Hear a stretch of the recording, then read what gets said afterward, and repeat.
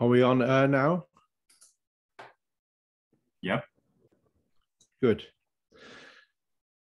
Well, good morning, ladies and gentlemen, and thank you for joining us. This is the first of our EMX of the calendar year 2022.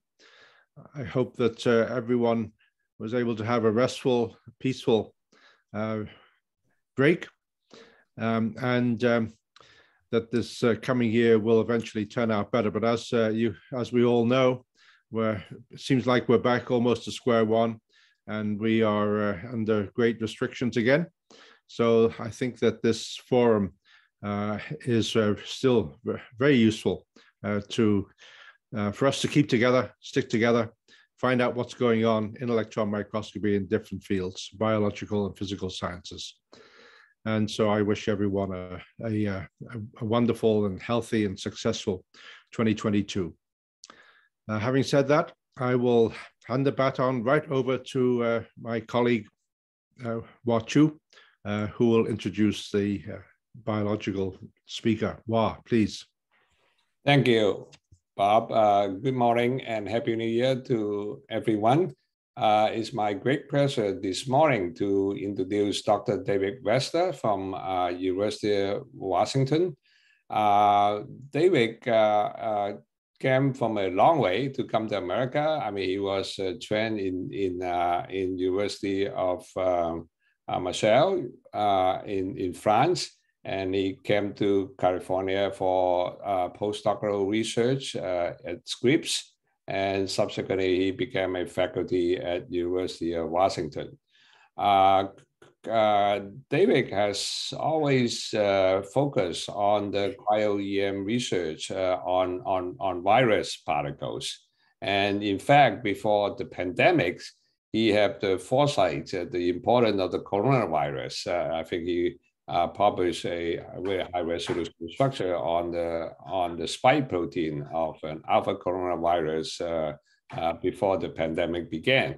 And in the last few years during the pandemic, he has been extremely active in pursuing the vaccine designs based on structures. And I actually looked up his website. He has probably close to more than 10 papers in Nature and Science last year. That means he's spewed out one paper a month in Nature and Science. That's a very, very impressive record.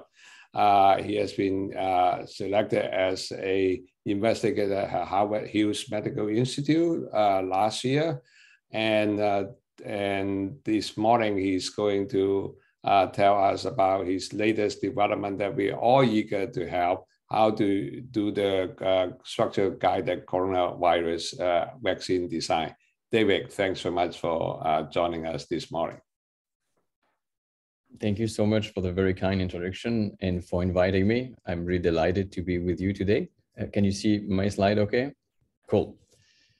So as Juan mentioned, we have been interested in how coronaviruses enter host cells for a bit more than 7 years now. And we have focused our work on the spike glycoprotein, which, as most people know now, is the key player for viral entry. It is shown here in red in this artistic rendering. So I thought that before telling you about the work we have been doing recently, I will try to summarize the work we had done prior to the pandemic. And to do that, I think this movie will do the trick. We work with Janet Iwaza to really summarize our understanding of how coronavirus spike glycoproteins mediate entry into cell.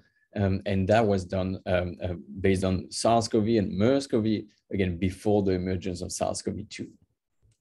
So the spike is forming homotrimers at the viral surface, shown in blue, gold, and pink. And the spike is decorated by glycans. And the domain you see moving here is called the receptor binding domain, or RBD. And it exists in a range of conformation between fully open and fully closed. When the RBD opens up, it can interact with host receptors, and then host proteases can cleave the spike to activate it. That leads to a cascade of conformational changes, fusing the viral and host membranes to allowed to initiate infection. So we were not able to capture all these states structurally. So some of them are interpolation in between, but I think that gives an overall idea of what we knew before the pandemic. And I have to say that so far, all these findings hold true for SARS-CoV-2. So as we all know, the reason I cannot be here in person today is due to the emergence of SARS-CoV-2 at the end of 2019, which has spread like wildfire.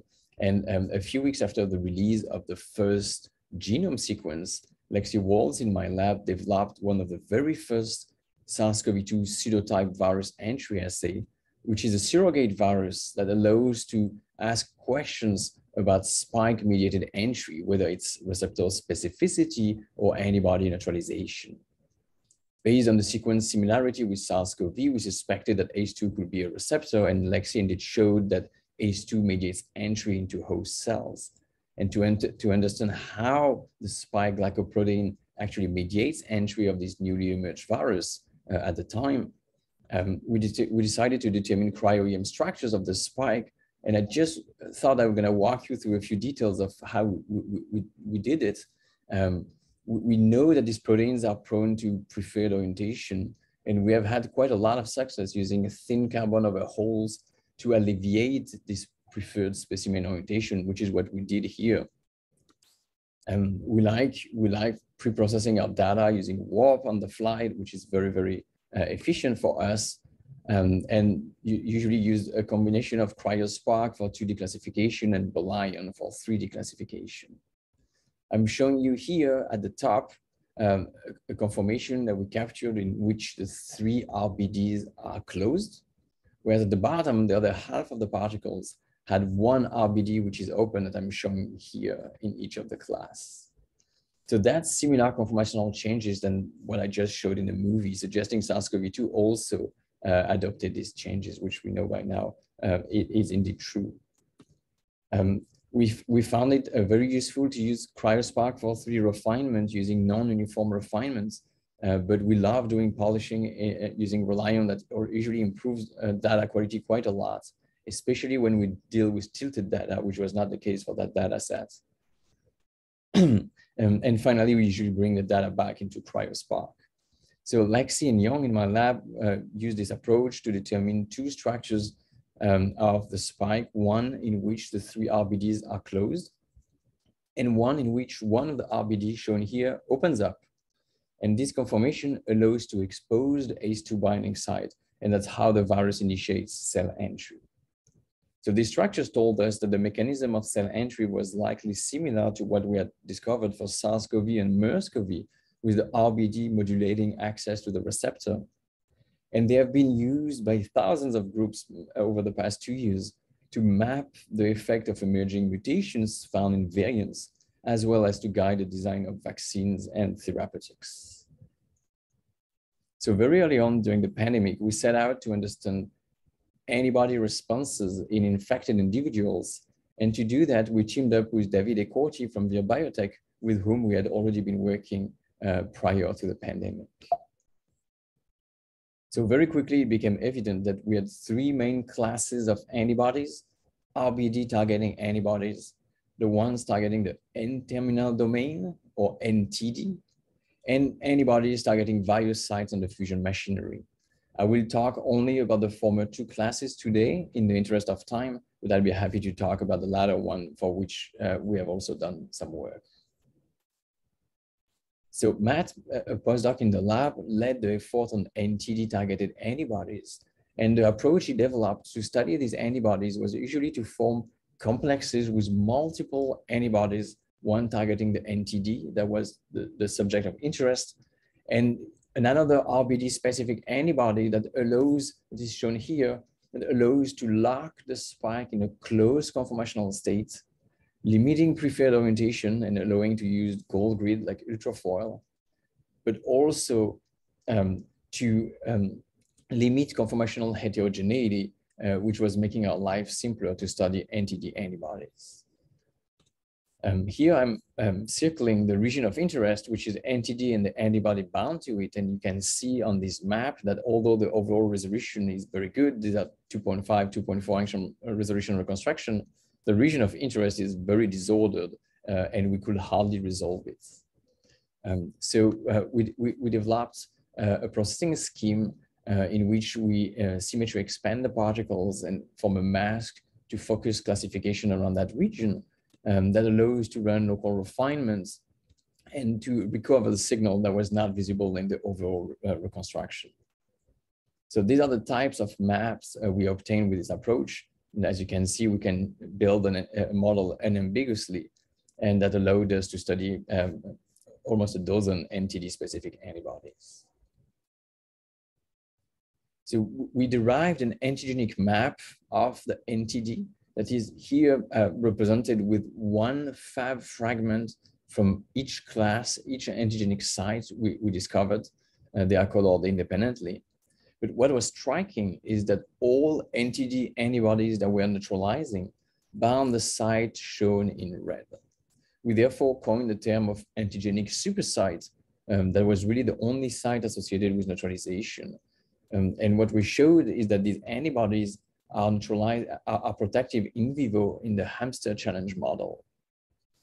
So what I'm showing here on the x-axis is viral titers in the lungs of hamsters that have been infected with a control antibody or with an NTD neutralizing antibody at 1 or 4 mg/kg. And you see that most animals are very well protected. But one thing that really stood out to us was to see that a few animals were almost identical to the control group. So we wondered what's going on with these animals, because this is not something we're used to seeing in our in vivo studies. So we sequenced the virus in the lung of these few animals. And what we discovered is that at the bottom two, these are the virus, these groups, there was a deletion of residue 144, which was not present with the control map or with the viral stock. Residue 144 is in the antigenic supersite. And it turns out that it's also part of the alpha variant, or it's also deleted in the Omicron variant. And so what that told us is that we had likely emergence of a viral escape mutant, and that we recapitulated in the hamster challenge model the viral evolution that is going on in the clinic. And we determined a range of structures of SARS-CoV-2 spike variants. I'm showing you a few here, highlighting the antigenic supersite in the NTD. And you see that there is a huge conformational viability with transition from strand to helical in the Delta variant, for instance. So that really illustrates how plastic this NTD is, and that allows to mediate evasion from NTD neutralizing antibodies. And I'm showing you here a heat map of binding of a panel of monoclonal antibodies to the NTD in various variants. And red indicates that we have lost binding, and you see it's really a huge problem. So although these antibodies can be potent and protective, we think that the viability of the NTD we find in SARS-CoV-2 variants make it too challenging to focus on for therapeutic or vaccine design. RBD antibodies are very abundant when we clone them from memory B cells. Oftentimes we end up with preferred orientation, as I mentioned, specimen preferred orientation, which we overcome in that case using tilting of gold grids, and we have tilted all the way to 60 degrees sometimes because this was the only way to overcome this preferred orientation. But even when we do that, independently of the orientation of the sample, we can see on this global reconstruction that because the RBD opens and closes, the antibody is bound to it has an intrinsic lower resolution due to the dynamic of that region.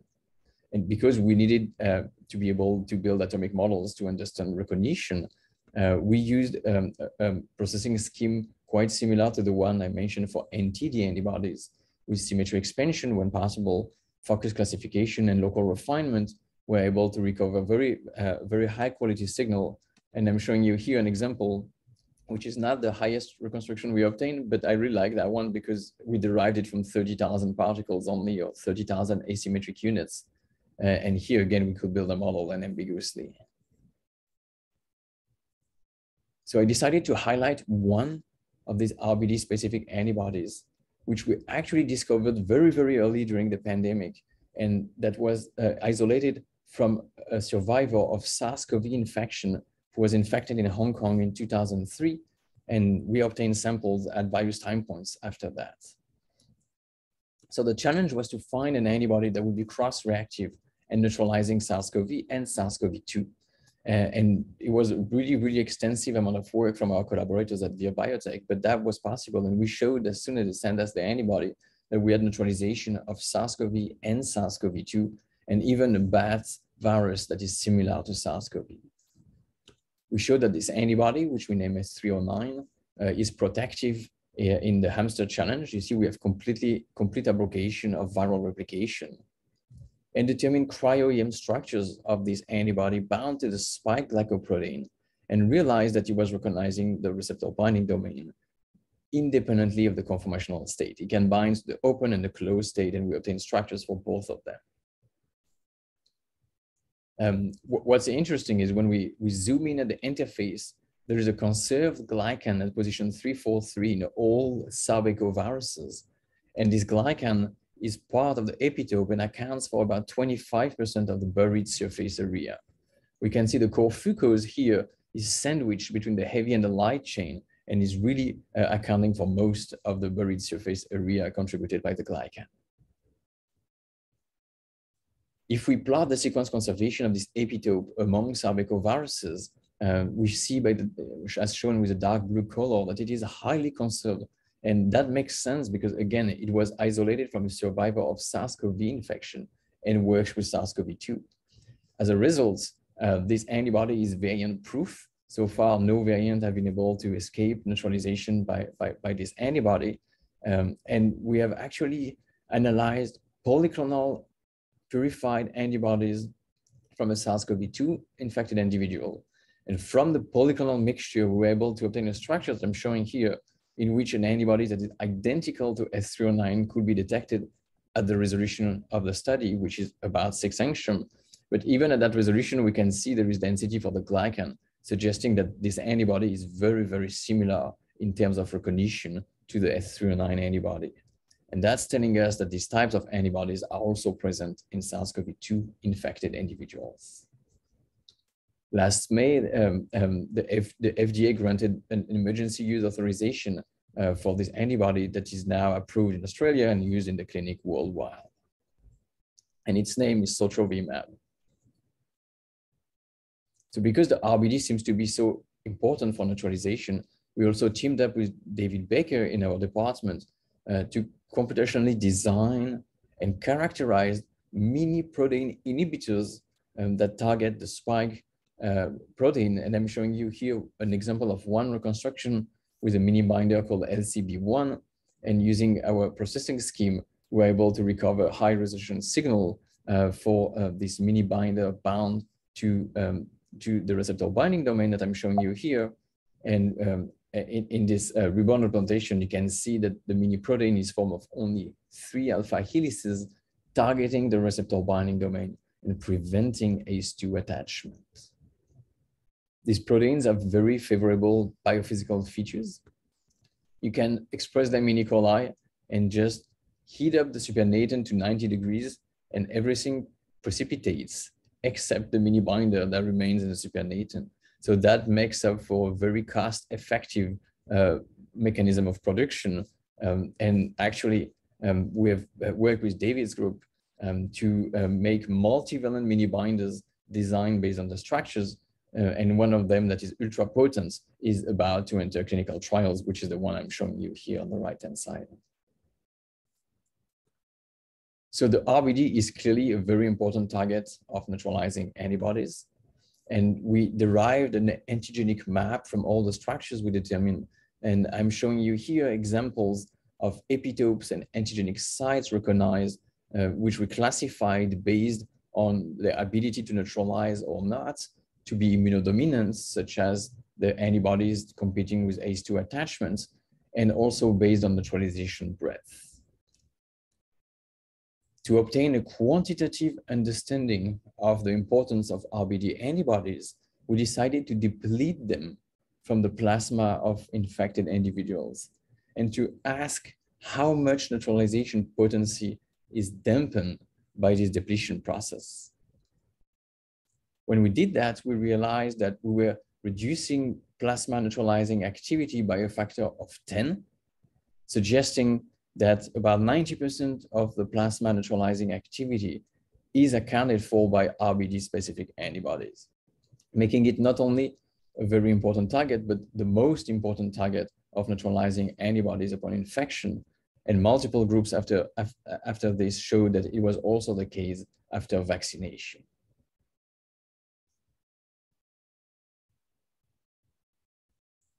So I hope I convinced you that the RBD is really, really important. Based on this data, we decided to design a vaccine using an approach that is completely different from the one used by big pharma.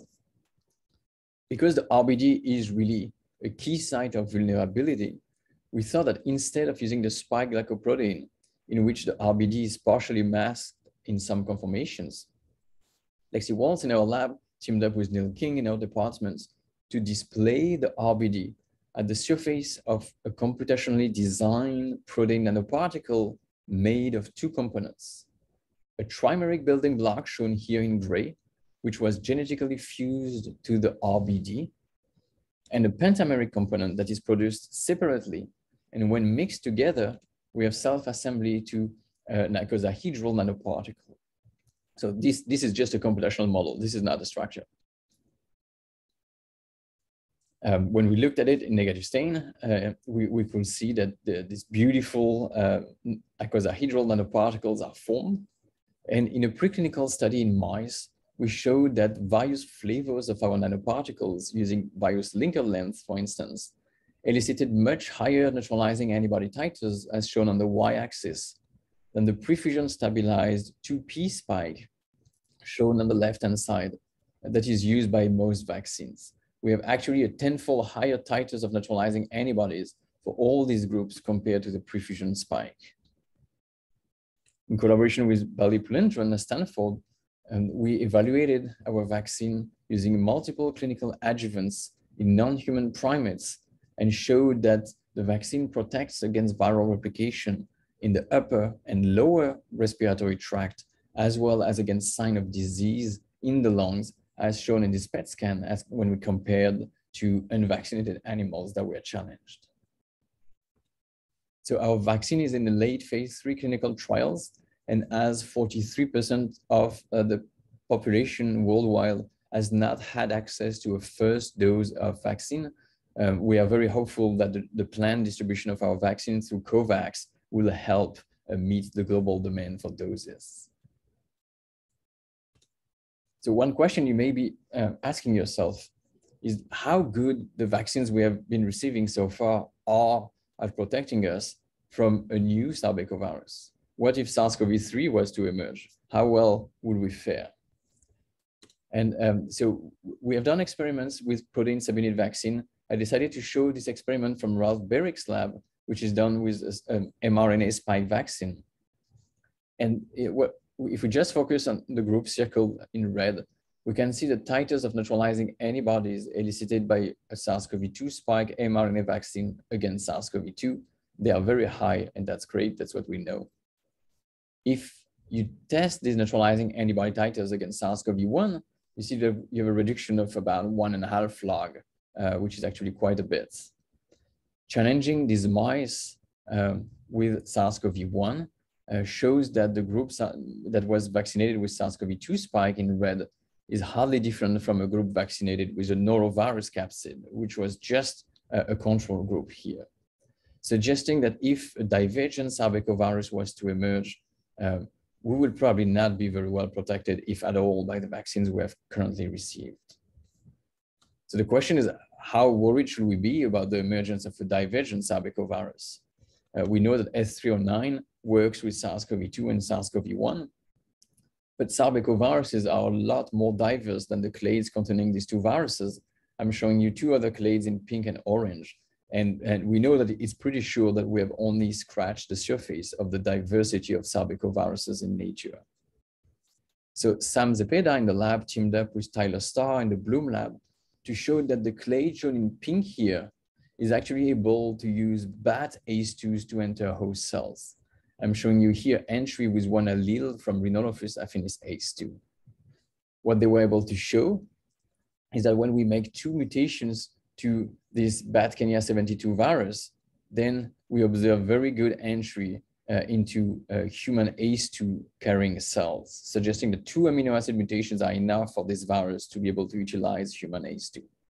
So we thought we should find tools that would be even broader than S309 in case the divergent viruses cross the species barrier. In collaboration with David Corti, we did just that and found S2X259, which is an antibody cross-reacting with all sarbecoviruses we know of and neutralizing all sarbecoviruses for which we have an assay. We determined its structure, and that was a really tricky case in which we could not tilt enough to overcome the preferred orientation problem. So we ended up combining tilting with gold grids and thin carbon over holes to obtain the structure of this antibody. That's work that was led by Ale Tortorici in our lab. You see on the structure that S2X259 binds on the side of the RBD, away from all the mutational hotspots that were found in variants and variants of concern, explaining why it cross-reacts with viruses as different as SARS-CoV-2 and SARS-CoV-1.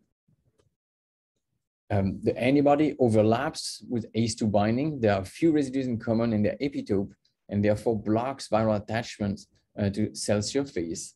And we showed that it was protective in therapeutic setting, which means after viral infection in the hamster challenge model. At the same time we were doing this work, we also found a very cool antibody in that work led by Youngjun Park in our lab that binds to the ACE2 binding site in such a way that it mimics the contact formed with the ACE2 receptors.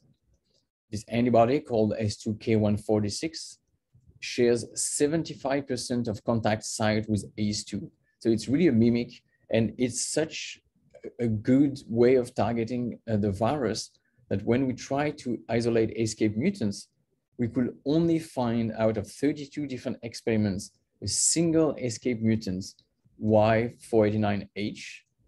And we worked with Sean Whelan to isolate these escape mutants. And we wondered, because ACE2 binding was dampened so much for this mutant, how fit was this virus?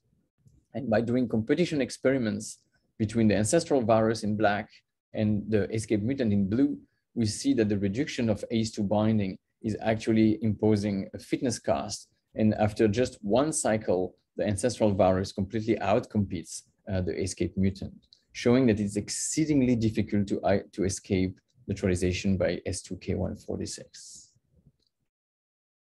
So in the last 2 minutes, I will just summarize by showing that we have actually isolated a range of what we call broadly neutralizing sarbecovirus antibodies that work against various sarbecoviruses.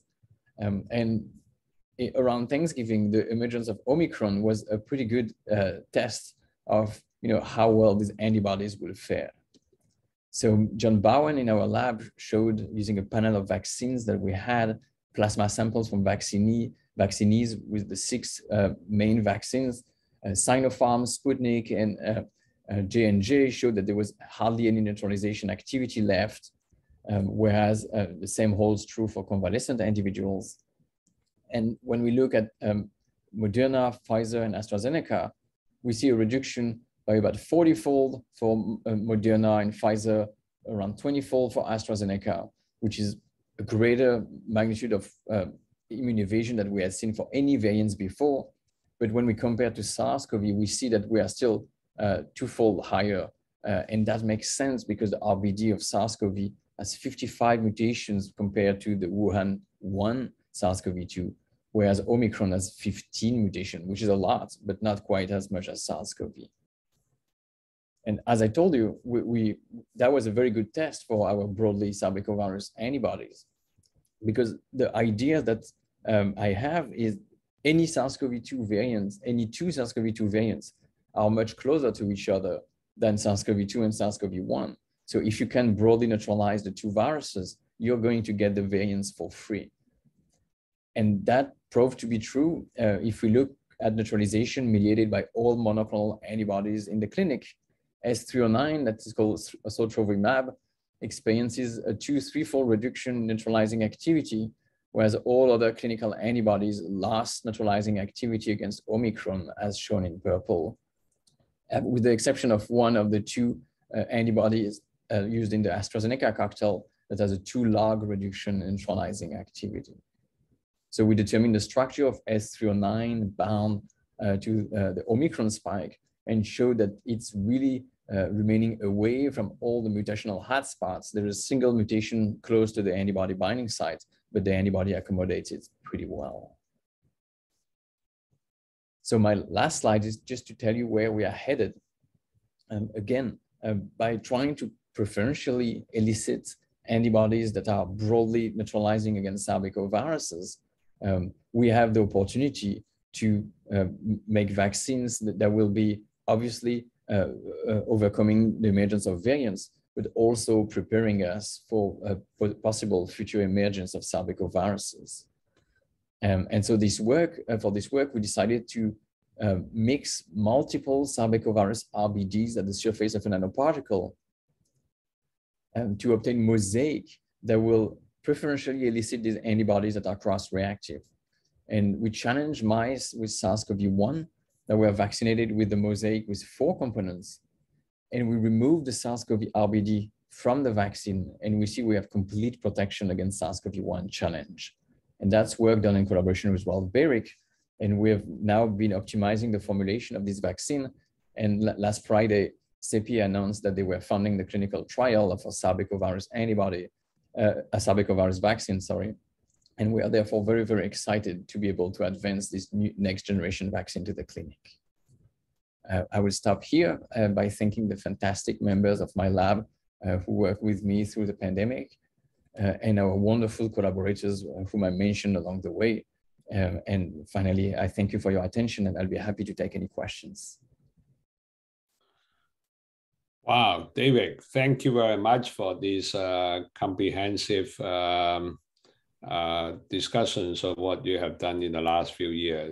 It's incredible how you use the cryo-EM to deal with this pandemic challenge.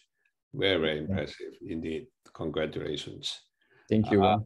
Yeah, there are some questions from the Q&A. Let me try to read out some of them and you can respond. So the first question is, what drives the rapid mutations in the NTD domain? I think there are 2 factors. There is selective pressure from antibody responses. It seems clear that that's the case, but we do not really know the function of the NTD. We have still not understood how NTD antibodies work, how they block viral entry. So because it's less functionally constrained than the RBD, it looks like there is an almost infinite number of molecular solutions to change evade neutralization by NTD antibodies without penalty for the virus. For the RBD, we have seen again and again the same mutations coming up in different variants, whereas in the NTD, we have, again, completely different molecular solutions to the same problem. So it's definitely a combination of antibody pressure and perhaps a lack or reduced functional constraint on the NTD. Okay, great, thank you. The other questions is there any way, for example, by chemical means to suppress the mutations? I'm not sure. I mean, this is something that's happening. I don't think we can induce it very easily. Preventing it, I'm not sure. Mm-hmm. Again, I think the NTD is just, it is an important target. Otherwise, 1, we will not see neutralization. 2, we will not see viral evolution. If NTD antibodies had no role whatsoever, there will be no pressure on the virus to escape these antibodies.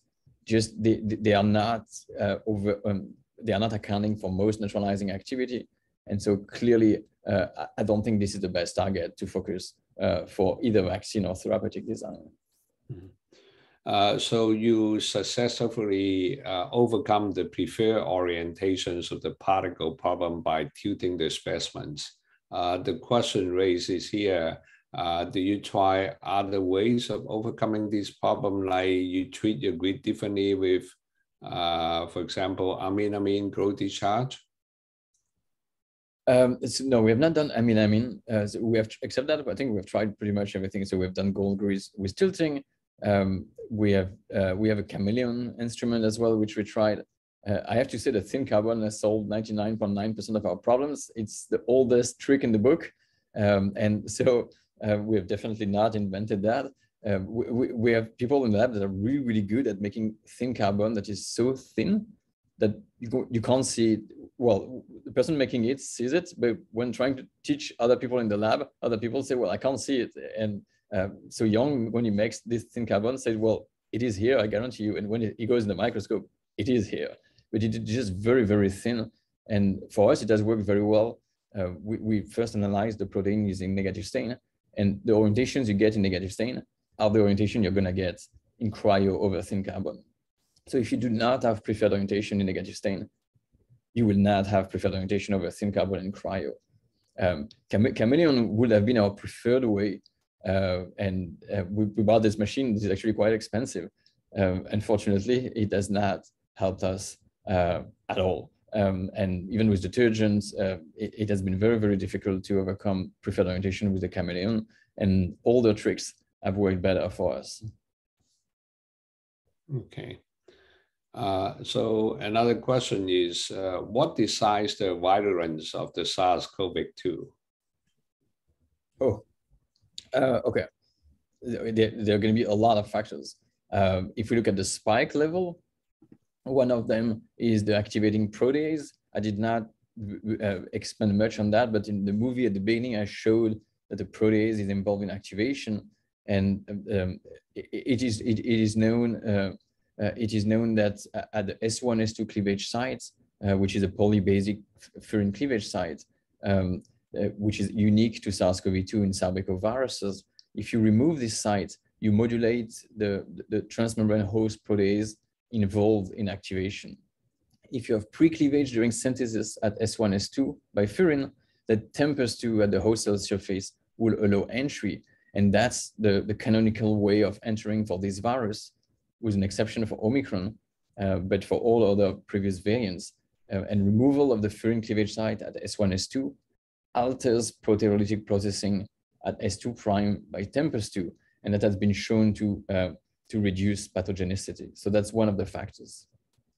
The other factors will be modulating the innate immune response. So you really have a range of factors to look at to determine virulence. Another question related to the variants. When you look at all different maps, does any of these variants actually affect the structural, either the tertiary or the quaternary structures of the spike proteins? Yes, so tertiary structure of the NTD, yes, no doubt.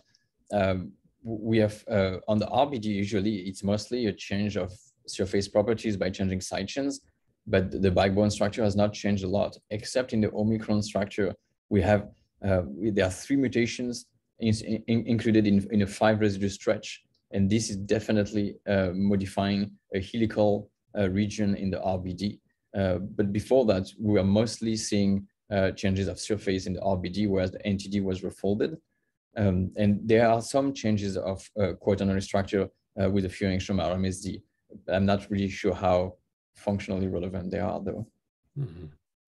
Yeah, and one question that like you to clarify why your vaccine neutralized more effectively than the perfusion stabilized spikes from the mRNA vaccines. So I think I need to sorry, to bring some precision. We did not compare the mRNA vaccine, but we compared the protein subunit version of the perfusion stabilized 2 spike. So the construct is the same, but the delivery platform is different. So we would love to have a head-to-head comparison with mRNA vaccines, but usually companies are not too keen into having a head-to-head comparison of the products they are developing. For example, the vaccine panels we put together, was without any help of any companies, because absolutely none of them were interested in having us doing these experiments. The reason we think our vaccine performs so well and is due to the fact that the RBD is really the key region for neutralization. And therefore, by focusing all antibody responses on the RBD, which at the surface of the nanoparticle is fully exposed, whereas in the context of the spike has some key epitopes that are masked or partially masked, may elicit higher titers of the antibodies we care about the most in the case of our vaccine versus the spike. So the way I think about it for a vaccine design perspective is that you are displaying the RBD in a spike or at the surface of a nanoparticle, but at the end of the day, you're just displaying the RBD. The rest is the other antibodies are important, but from a quantitative standpoint, not so much. Okay, and one more questions. Why existing vaccines are ineffective in some cases? I guess not effective, right? I mean, I think the vaccines we have are very effective. We find variants that escape. I'm not sure what the question relates to, if it's for some variants, for example. I mean, for Omicron, for example, the higher the starting neutralizing antibody titers, the better off you are in terms of neutralization breadth. So in our hands, the Moderna vaccine has a slight edge over Pfizer in terms of in vitro neutralizing activity. And so these two vaccines are really performing better because you start from much higher titers. So if you encounter a variant that is evading immunity quite a lot, even if you have a 10 to 15-fold drop or even a 20-fold drop, you're still left with neutralizing antibody titers. Three of the other vaccines we looked at were starting from very low levels, and therefore there's not much left. So I hope the question is very broad. So I hope that. Yeah, no, I think the question was meant that why some of the vaccinated individual also be infected again. Some of the vaccine. Okay, so I guess the clinical trials were showing 95% protection against symptomatic infection, but that was with the Wuhan 1 isolate, and I guess some we are all eliciting different antibody responses, and so there is some variability across individuals, and that's just to be expected. But I still think that the current vaccines we have are amazing, and I have benefited from them myself. Right. And one more question related to the vaccine. Is your vaccines different from the water-read coronavirus vaccines? So the Walter Reed is using a ferritin nanoparticle platform. So it's an existing protein and it's a lower symmetry. We are using a computationally designed protein with icosahedral symmetry. And the Walter Reed is using the spike, is displaying the spike, whereas we are displaying the RBD. I know the Walter Reed is in clinical trials. I don't think they are as advanced as we are. We are already at the late phase 3, but it's great that we have multiple approaches because, again, as I mentioned, 43% of the planet has not received their first dose of vaccine. So we need as many vaccines developed and efficient as possible. Yeah, okay. So one more last question related to the image processings. You use the symmetry expanded refinement procedures to deal with a very small volumes of your map. And the question is, what is the smallest fragments you're able to use these procedures? And then also what microscope and what camera do you use? And I see it's Basil Graeber. Hi, Basil. The smallest volume we have tried and were successful were the two variable domains of an antibody. So that's 25 kilodalton plus a small beta hairpin. The flexibility was around the beta hairpin, so we could not take more of the RBD. So that was 27, 28 kilodalton was the smallest. We have actually not tried smaller, but that worked very well. That worked very well at the end, but with a lot of optimization of the mask dimension and fall off.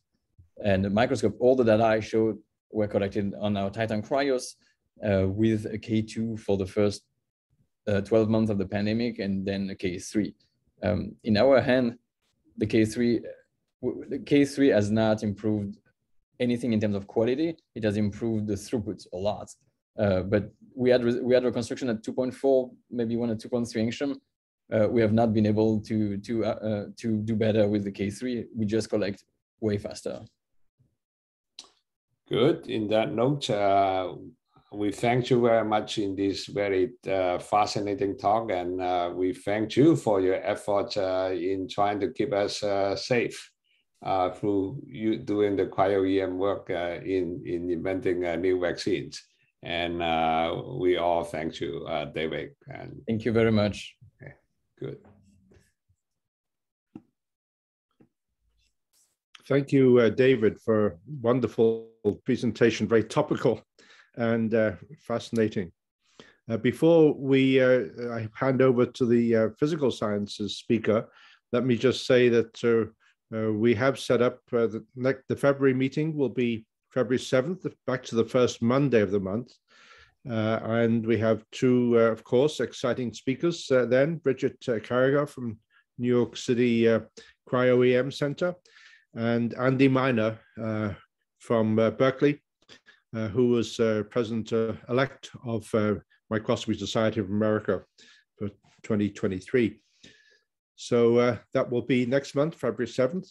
And but now we have our next speaker, and I'm very pleased to pass the baton to Professor Yi Che, who will introduce Xiaoqing. Please, Yi. Yeah, thank you, Bob. Let me add my Happy New Year to all the audience here. Well, Dave gave an amazing talk, gave us a very strong dose on vaccine viruses related topic. Now let's switch gear. Let's move on to a physical science and engineering talk from Professor Xiaoqing Pan. Xiaoqing is very well known. He's a good friend. He's currently a professor of engineering, material science engineering at UC Irvine. He's a director of Irvine Materials Research Institute, also founding director of Complex and Active Materials. That's an NSF Merck Center. I'm a big fan of Xiaoqing's work. Over the years, he has done amazing work on high resolution imaging, correlate material structure with properties, and particularly on oxide heterostructure, ferroelectrics, catalysts, 2D materials. He has been also spending a lot of effort at advancing the technique, for example, for the STEM and momentum resolve vibrational electron microscopy. I think with that, Xiaoqing, let me invite you to the stage and tell us about your latest and greatest. Thank you, Yi. Thank you for Bob introduction as well. And very nice to see everybody here. And Professor Chiu, and heard him for many, many years. First time see you via Zoom. Hopefully we can see each other in person sometimes this year. Let me just start with my presentation. So I discussed with Bob and what should I focus in terms of topic for this presentation. So we choose to focus on the real space charge density mapping in the crystalline material, particularly for defects by using 4D STEM. So before I talk about electron microscopy, I want to give a little bit introduction about ferroelectricity. As Yi just mentioned, so I've been working on ferroelectric for most of my career. I started from a graduate school. Ferroelectric material is characterized by existence of spontaneous polarization. The polarization can be reoriented by applied electric field. This characteristic of ferroelectricity make it very useful for devices. Xiaoqing, sorry to interrupt. Yes. Just to double confirm, did you share your screen? Oh, I didn't? Yeah, you have not shared your screen yet.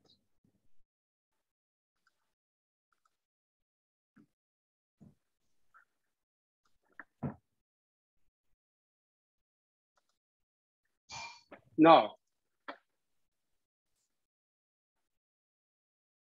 Yeah. Okay, it's good.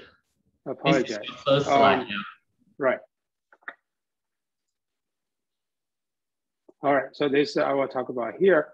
So very brief. Ferroelectricity is characterized by the existence of spontaneous polarization in a crystalline material, which can be switched back and forth by applied electric field. This makes the ferroelectric material useful for electronic devices, particularly for non-volatile memory devices.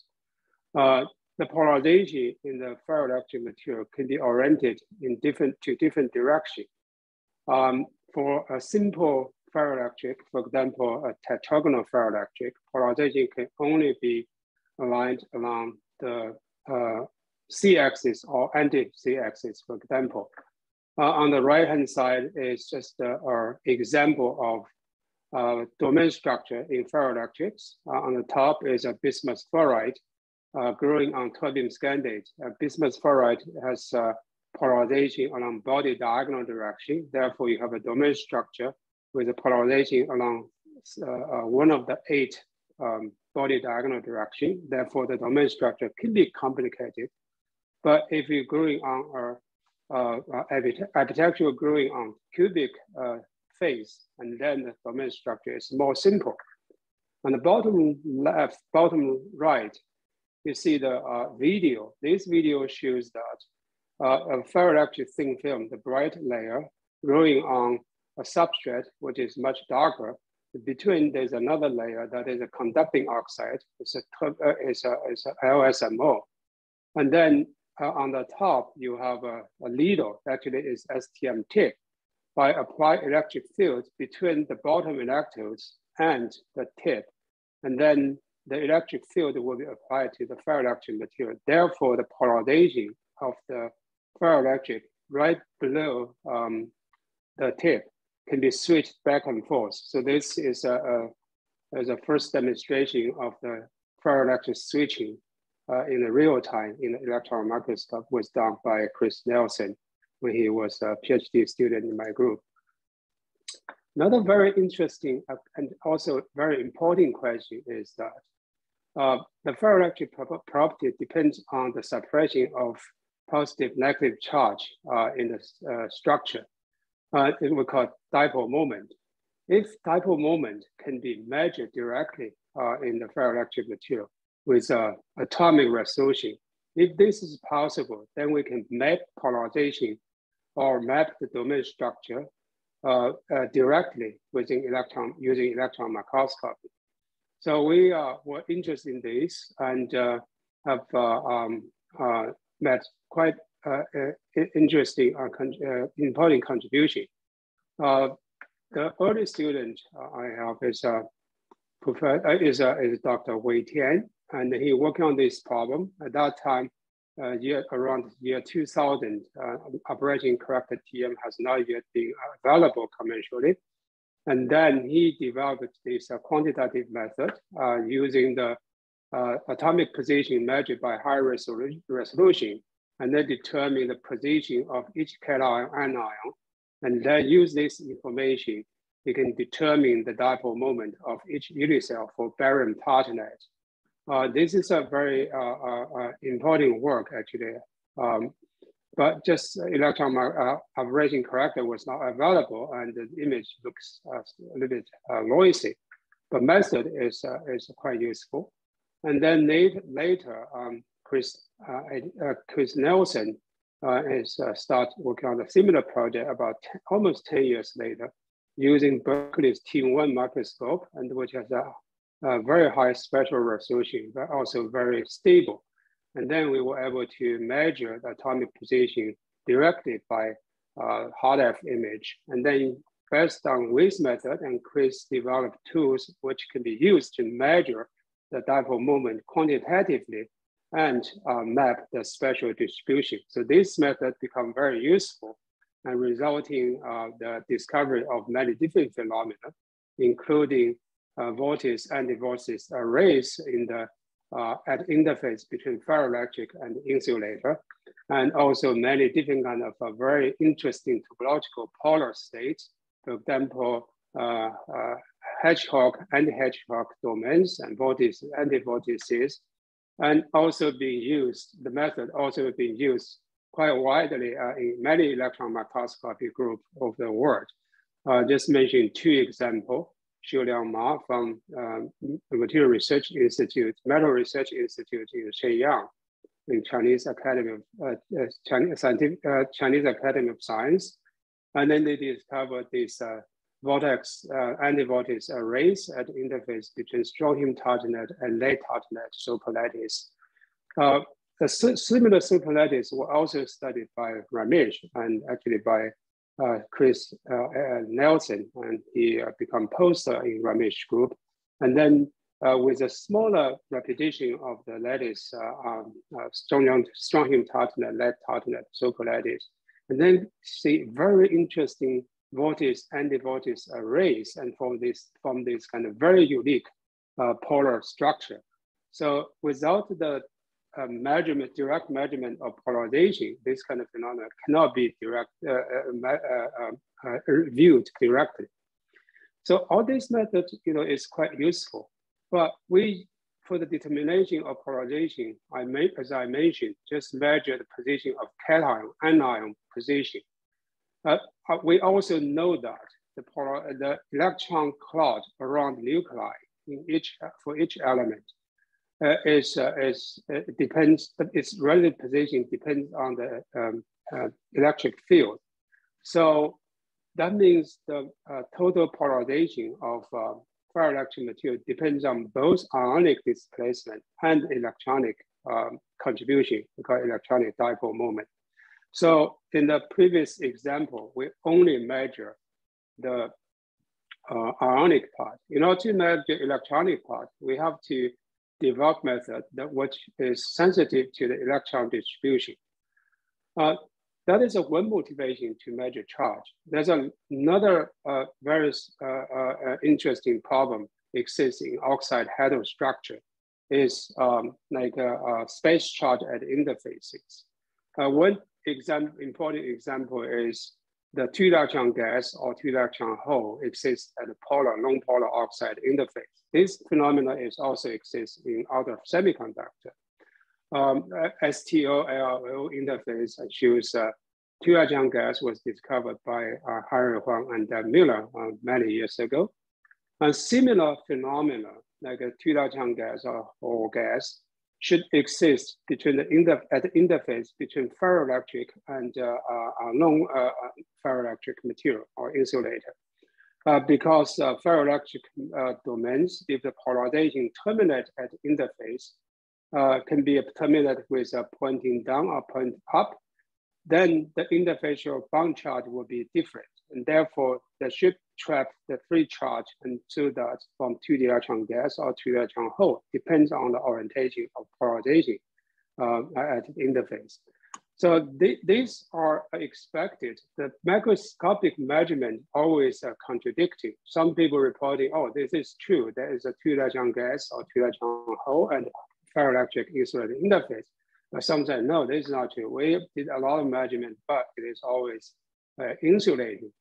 So we did, recently we did two different kind of experiment. One on bismuth fluoride terbium scandate interface. It is also ferroelectric insulated interface.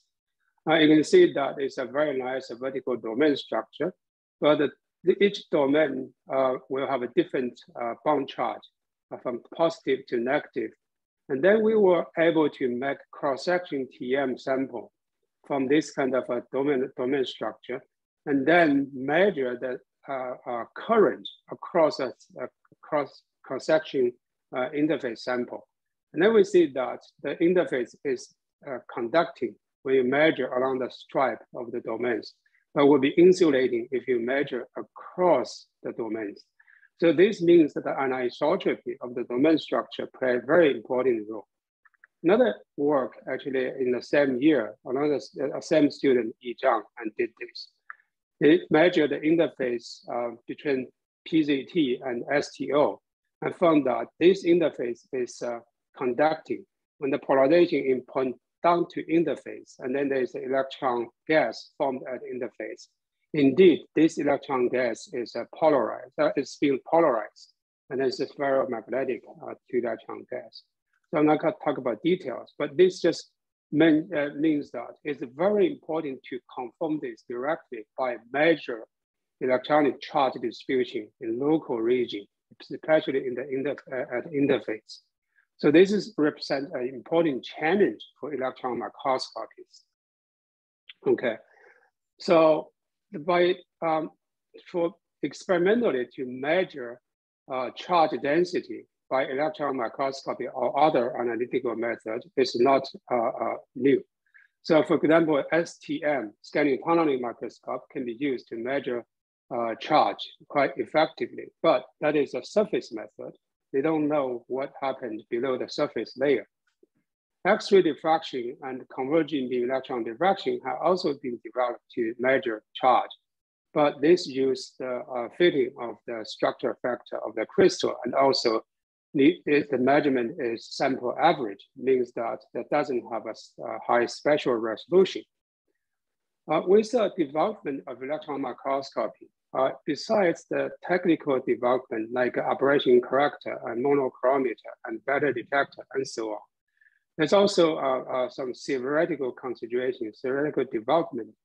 So electron diffraction for in the nano probe, for example, in the STEM, actually it's quite interesting. So the electrons interact with a crystalline material, will transfer its momentum to the crystalline atoms in the crystal, so that you can, recording the diffraction pattern, evaluate the momentum transfer. And then if you can measure momentum transfer when the electron probe scanning at each point, if then that momentum transfer actually is directly related to the local electric field in the sample. In other words, by evaluating the momentum transfer, you will be able to map electric fields locally in the crystalline material. This was done by Miller about 7 years ago. So we were very inspired by this technique, and also benefited by the development of the aberration corrector and better electron detector. So we think about can we use the STEM to measure to map the dipole moment, no, not dipole moment, measure the momentum transfer, and then to measure the electric field in a local region of the sample. Actually, this become possible. We first did a simulation, see whether or not this is sensitive enough to be used experimentally. So we use a strontium tartanate, which is a cubic, is insulator. And then we simulate the 4D STEM data. Actually, each data point is just a converging beam electron diffraction pattern. And then, probe is scanning across the sample, and with a small steps. And you can see this magnetic diffraction pattern has been obtained. This is simulation. And on the right-hand side, it just enlarged from the two columns for the scan dot. You can see that the momentum transfer actually is quite interesting. It's pointing to the center of the atom, pointed to the same center, which is here. All right, this is one data. If the momentum transfer is determined, and then we can use this relationship proposed by Miller, and then can calculate local electric field around nuclei for each individual atom. This is a strontium position, okay? So this was done by Chris at Diego and before he doing experiment.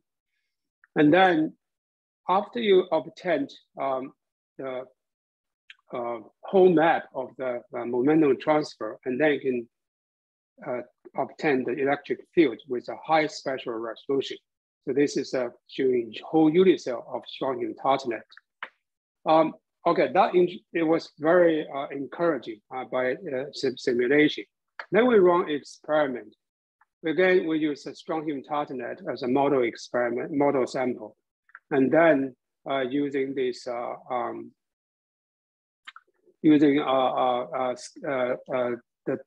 this on the left side is just the total intensity of each diffraction pattern plotted, and that looks very similar to hard-F image. On the right-hand side, each pixel is replaced by a shrink diffraction pattern. You can see that if you enlarge one diffraction pattern, and then it's shown on the right. So it's a very nice high converging angle diffraction pattern, okay? So by evaluating the diffraction pattern, actually just like calculate average momentum for each scan point, which is equivalent to the evaluate the center of the mass or center of weight. And then you get this electric field using this relationship. So according to the Coulomb law, if you know the electric field distribution, and then divergence of field will related to charge, right? And then you can just obtain charge distribution in this area. Okay, this is very quite straightforward, right? With this method, and then now we put data together. So on the left is a structural model of Xiaoqing tartlet, and then next to it is the electric field measured using the method I just described. You can see that for each atomic projection of each atomic column, you can see that the field is leaving error is pointing away from the center of each atom. So this is very reasonable. And also Xiaoqing tartlet is cubic, therefore there's no anisotropy. On the right-hand side is a similar material, but it's polar. This is a bismuth fluoride, which has a ferroelectric polarity. The dipole moment for bulk bismuth fluoride is pointing to one of these body diagonal direction. Now you see that electric field map of bismuth fluoride. You can see that the field is distributing is different from Xiaoqing tartlet. Clearly, you see anisotropy. This is a donor you can see here, and the red that is indicating very strong field. So this is clearly indicate there is a dipole moment in each unit cell, and this is due to the distribution of the bonding electron. Typically, is 6s electrons in bismuth, which is from lone pair, which is resulting in the ferroelectricity according to first principle calculation. With electric field determined experimentally, we can measure the electron charge density, as I mentioned, just using Coulomb law. And then in the bottom, this color map shows the charge density distribution for Xiaoqing tartlet. You can see that the charge density has a very nice cubic symmetry. This is no ferroelectricity. But for bismuth fluoride, we can also obtain charge density distribution according to the field measured. You can see that the electron pocket, it is not uniform. And there's many regions where you have a very significant accumulation of electrons, or electrons is not really symmetrically around the nuclei. It's from interesting phenomena. So this explains why this material is no longer a full symmetry, and also this will give you a clue about how the dipole moment being formed and how this is related to the all-shell electrons in the ferroelectric material. Because this was the first experiment done at atomic scale to probe local charge density. And we talked to theoretical colleague who is Professor Ru Tianwu, who is an expert on DFT calculation. So we he calculates the charge density and electric field of two different materials. And this is just for simple comparison.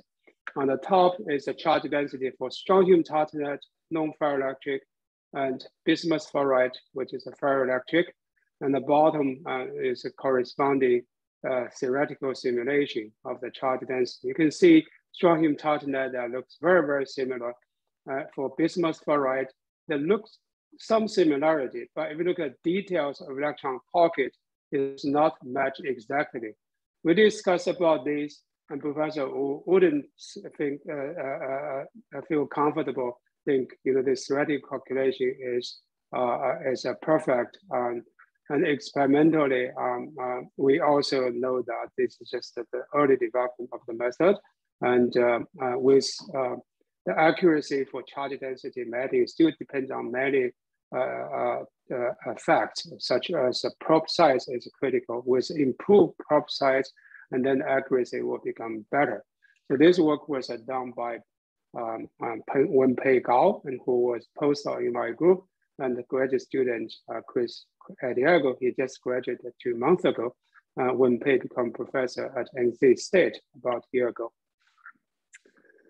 All right, so with the charge density being measured, being determined, then we can evaluate charge distribution quite easily. You can use the same method as theoretical people use, beta charge analysis. You can also just simply integrate charge and then with from small region, and then to calculate the center of the positive charge and center of negative charge. This charge, including ionic charge and also electronic charge. And by doing this, we can determine center of negative charge and center of positive charge for each unit cell, and then measure the distance separation between the opposite charge. And this will allow you to determine the polarization in a similar way as I introduced in the beginning, the work done by Wei Tian about almost 20 years ago from now. So it's quite interesting. So the polarization determined by using 4D stem is more close to the value for the bulk material determined by microscopic measurement. So this indicate that the 4D step is quite useful to determine the total charge of the system, such as determination of the dipole moment in the ferroelectric material. Using beta charge analysis, we can obtain much more information from charge density map obtained by 4D step. So I'm not going to talk about the details and application of beta charge for 4D STEM data. I just want to summarize the results by analyzing the interface between strontium tartanate and bismuth fluoride, because this is insulator ferroelectric interface. Second figure is just a hard-F image, show very clearly two different materials, because strontium tartanate is lighter and bismuth is very heavy. So you can see very high contrast. So the interface is very sharp. And then this green-red map is the electric field distribution. You can see that across interface, the polarity of bismuth fluoride gradually vanish, and then strontium tartanate become symmetric. But around the interface, you can see the polarity also penetrate into strontium tartanate a little bit. Most importantly, the charge density at interface indicate that there is accumulation of negative charge electrons concentration is higher reach at this interface, because the polarization in this material is pointing towards the interface, okay? So, and then on the right-hand side, by analyzing the 4D STEM data, you can determine the structure distortion, how the unit of the crystal and change. And also you can calculate the rotation of oxygen octahedral, which is a characteristic of this perovskite structure, you can see that the structural distortion and oxygen octahedral is quite along a match with each other very well. The range of the change is about 2 to 3 unit cells.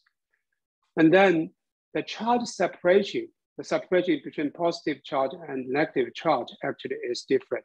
So it starts much earlier in the ferroelectric material, and then gradually go down, and then shoot the plateau at the interface, and then running down and to match strontium tartanate. So this is important. That means the electronic property at the interface is different, and also dipole moment will become smaller from the interior of barren bismuth fluoride, and then gradually reduce, and then still keep a value at the interface, and then vanish when approaching to deeper into the strontium tartanate. And charge state measurement is also quite interesting.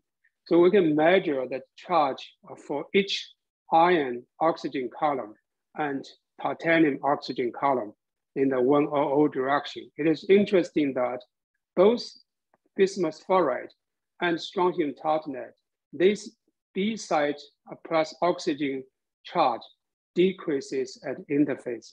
So this indicates that there is a electron enrichment at interface, which is responsible to the formation of the two electron gas formed at this interface. This was also confirmed by the measurements of electron charge density in the bulk materials for the sharp interface. Okay, so that was an application of 4D stand for one type of interface. I want to mention that for this method was also applied to similar interface bismuth fluoride, but not instead of strontium tartanate. Strontium tartanate is a non-ferroelectric and also cubic.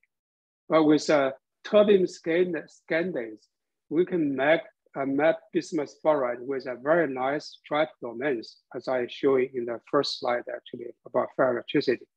So with this, you will have an interface with alternating polarization down, up, and therefore we expect you have interface with a positive bound charge, negative bound charge alternating. This should result in electron and hole gas. So at this interface, actually this is confirmed by the 4D STEM analysis. We see that when the polarization is up, we have a whole electron hole, 2D whole gas. With polarization pointing downwards, we have electron 2D electron gas. So I'm not going to talk about details of this. If you are interested in this paper, Xiaoqing paper, just published quite recently. So this is the evaluation of the space charge across two types of interface. So this is the red curve is up, polarization pointing up, and blue is pointing down. You can see that there's a two opposite charge, free charge at interface, means two different kind of electron or whole gas exists in this system. This method, this phenomena is also complementarily studied by Hughes in the same sample by Lion Hughes, and they have a same conclusion. All right, so at very last, I want to discuss a little bit about what do we measure by increase the probe size in the 4D STEM. So for the previous example, we use a highly convergent electron probe because we want to get highest spatial resolution. Typically, the converging angle is 30 milliradians or larger. The probe size is about half unit cell, half of atoms. Okay. All right, so if you increase the size of the probe, And then you will not be able to probe the details of the within atomic column of the average of many unit cells. I'm going to run this very quickly. You can do hard F image and then you can map the polarization in this very nice superlative strong hematite lead hardened as Ramesh studied. You have a schemion and Fortis and Fortis pairs. So this is not surprising now. But now we can measure electric field with a smaller converging angle. And then we can see that you see the polarization vortices, schemion, and then you can also see the field distribution. They are alternating from one vortex to another vortices. So I just want to show this here with a smaller probe, and then you can probe in the electric field around near the one atom position. But if you have a larger probe size, you average it out, you do not see the anisotropy around each atomic column. You won't be able to see the bonding characteristic. However, you can measure total average electric field. So that is also useful for the, especially evaluating of the interfaces in the heterostructure. Let me just summarize what I've presented here. By using 4D STEM, indeed for this particular method, we can determine electric field and charge density with atomic resolution in the real space. Using this method, you are able to evaluate the space charge at the interface at single defects, and also see what correlation between electronic properties and the structure, and so on. And then there's many different ways to use this method, and you can also further develop the method that are suitable for specific problem. So here's I just show example for this vortices arrays, and so that is still have a lot of things to explore. Let me just thank to the student and postdoc who working on this problem. And Chris Adiago just graduated. He developed the method, and together with Wenpei Gao, and also new student Wen Huixun is continue working on this project and make a lot of progress in the other system. I appreciate collaboration with Professor Ru Jianwu for first principle calculation, Professor Daryl Schlom and Yifeng Liu providing MBE samples from this model study, and also Professor Longqing Chen for simulation with the phase field. The funding for this work was from DOE and NSF. Thank you very much.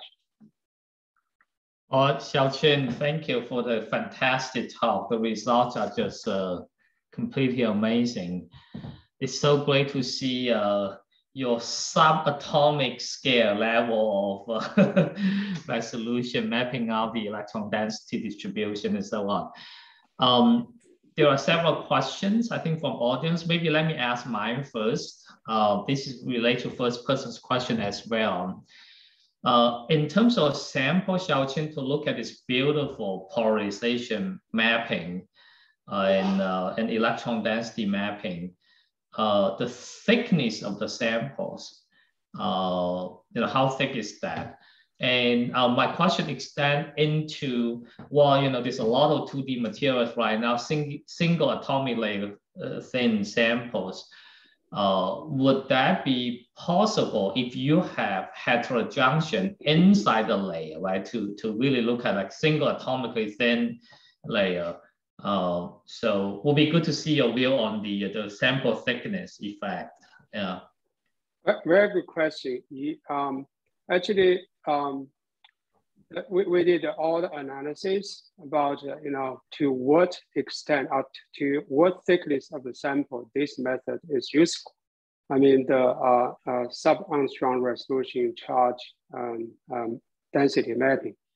So we have a detailed analysis, and Chris did this, is published in this paper. So I'm just using this to emphasize stuff. So you see, when electron probe pass through the surface of the TM specimen, will interact or be affected by the electric crystal field in the sample. And that its position will also gradually change when the electron probe propagates through the specimen. So we did this analysis, and also depends on the focus, and also for the stem imaging depends on you put your focus on the top surface or the bottom surface or middle, okay? So instead of talk about the whole details of this, I just want to answer your question. So quantitative analysis, the linear relationship for the charge transfer, for the momentum transfer is valid when the sample is, for this particular perovskite, bismuth is very heavy, lead also very heavy. For this particular samples, so it's smaller than 5 or 6 nanometer. And then you have a very good linear relationship. And then this quantitative evaluation will valid. If you go to higher thickness, the thicker sample, if the element is lighter, and then you may still go to thicker sample, but generally you will lose the linearity. But qualitatively for the field distribution, that's still valid. But quantitative charge density mapping, it is only valid for very thin sample. But this is for the heavy element. For the 2D materials, if you have a light element, that typically is, most of the 2D material will not be a problem, even for molybdenum disulfide, for example, or tantalum. But 5 or 6 nanometer is very thick for 2D material. So 2D material is a great system to study using this method. Yeah, that's great. So related, Xiaoqing, from audience is one person is curious about if you go down to very light element like lithium. You see there's a lot of BFA people probably in the audience right here. This similar type of study, what's the challenge to look at lithium? Lithium is very challenging. I wouldn't say 4D STEM will be very powerful for studying lithium, but there's a hint. So even for this oxide, you see bismuth, iron oxide, you have bismuth very heavy, oxygen very light. The typical hard-depth image, you do not see oxygen at all. But if you use IDF, you do see, but because you adjust the scattering angle of electron scattering. But that is not very good way to do the quantitative analysis. For this STEM, you have you study the diffraction pattern, including many scattering angles. So you get more sensitivity. So you clearly see oxygen in the perovskite, for example. But for lithium still, I think it's not good enough. But actually, we have a very good improvement in detection of lithium recently by studying the lithium-ion battery material. So we found that the combination of EOS, core loss EOS, and the vibrational EOS will be able to solve the detection of lithium because vibrational EOS is sensitive to light elements because energy is higher. So we're still working on that. We can discuss this later. We have more progress. Yeah, thank you, Xiaoqing. So another question is, can you measure the magnetic field maps also using 4D STEM? Very good question. There's a lot of challenges for electron microscopists, to determine the electronic magnetic property of the material. For 4D STEM, there's many other methods developed. Okay, we're not talking about vortex beam and others. But for 4D STEM, it should consist of magnetic information because electron momentum transfer both depends on the electric field and the magnetic field because of Lorentz interaction, right? But how to separate this? I think that is a quite big challenge for a technical challenge. But I cannot rule out for the future development. I think we need to have a smart student to look into the details. Yeah, the same from the same person. I think we have an audience very active and asking great questions. So have you also thought about the effect of light irradiation on the electric field maps of your measurement? I think it's very interesting experiment, of course, right? If you can input light. We have Dionne right here also as a co-host. Jen is very interested in this type of experiment as well. It will be good to see your thought. The question is whether or not the electron radiation damage could be a problem for the 4D STEM. Well, I think maybe this question can have twofold. This electron beam effect is also just optical photon coming in, maybe more of for the future study, having the light illumination to excite your materials. Yes. Oh, okay. So we'll probably not talk about radiation damage thing. That is always an issue for electron microscopy. But for the photon excitation, that is very interesting question. And also, this is an interesting research topic. So I think it's interesting to have a light illuminating on the TM sample and then do the 4D STEM, see how electronic structure and charge change. For example, the catalyst, by photocatalyst, for example, that's just not. So I think there's a lot of possibility. But remember, 4D STEM take a long time to collect data. So the stability of the sample and also the whether or not sample is robust enough for an electron beam. So that is a lot of challenge, but at a low temperature may be very helpful. Yeah. Xiaoqing, maybe one last question. Does the 4D STEM has a better spatial resolution compared to IDPC? So spatial resolution, I would say, is a 4D STEM depends on the probe size still, okay? So as the last part I presented, I would say is a spatial resolution is quite similar for both techniques. Yeah. Okay, Xiaoqing, I think with that, and with the time consideration, well, thank you so much for your amazing talk. I will now circulate back to Bob to conclude today's event. Thank you, Yi and Xiaoqing, the really beautiful results you're showing. Just to connect with what Chiu's field, what is the sort of electron dose which you're using here? Because as you know, the cryo-EM people are using something like an electron per square angstrom per second, and so your dose must be much higher. Do you know what? Yeah, it's about 3 order of magnitudes higher. Yeah. Yeah. Bob, we also have Patricia Kuhlman to join us. Just in case Patricia has questions, want to participate in discussion. Yeah, I just want to say that Xiaoping, thank you. But so the connection between doing this and applying it to biological samples, which of course we'd all want to do at some point in time to get the electron density, that's still quite a long ways away. Yeah, waiting for the low helium holder. So if you have a helium holder and at much lower temperature, maybe you can try low dose, and then you can use diffraction imaging to analyze something, to study some phenomena which is not possible right at this moment at room temperature.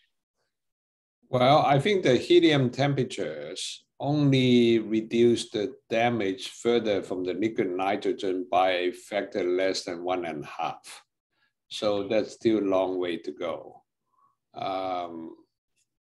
I think it's interesting what you described, that how you bring the density map basically is a Coulomb potential functions into the chemistry domain.